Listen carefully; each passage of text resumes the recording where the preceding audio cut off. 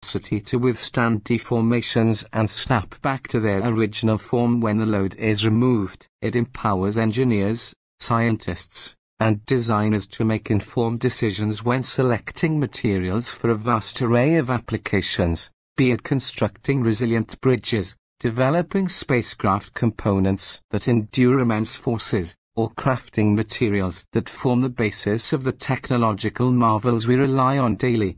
By appreciating the significance of Young's modulus, we embark on a path of deeper understanding, empowering ourselves to make informed decisions in the diverse fields of materials science and engineering. It is a property that underscores the resilience and versatility of materials, shaping the world around us in profound and often imperceptible ways.